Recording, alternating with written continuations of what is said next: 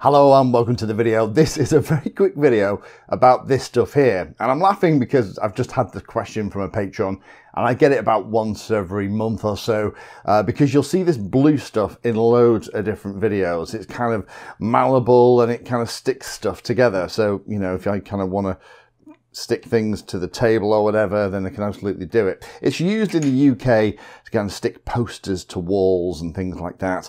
But I find that having a blob of this, and this is my latest blob, I'm recording this in early January, when we take all of the Christmas cards down, we tend to stick them to one of the doors in the lounge. It's just how we do it.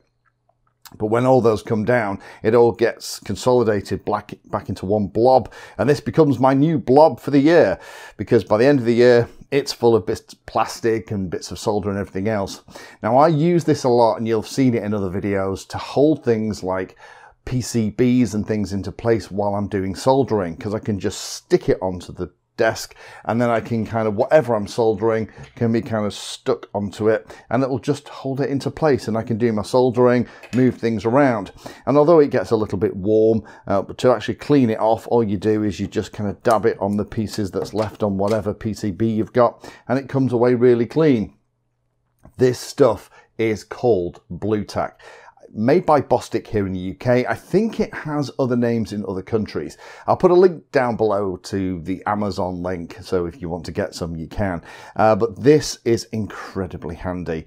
If you are running out of hands for a soldering job, or you're trying to keep something in a particular place while you're trying to set something up, or even to kind of make sure that two things don't touch. So for example, you know, if I'm powering something on the bench and there's a positive and negative wire from something like the bench power supply, I'll kind of connect them and put them each side of something like this, because it's a little physical barrier, it's non-conductive, and it just kind of makes sure that those can't accidentally bounce into each other if I'm moving an antenna or something on the table.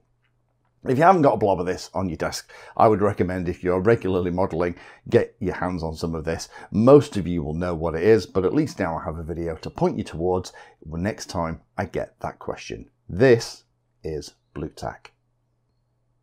Thank you for watching my video. Check out the playlist, and adding Pedantry 60 to your search terms will help you find my content. If you haven't done so already, please hit the like and subscribe button. It helps a lot. You can support the time I spend here answering questions and helping others by using the links in the video description.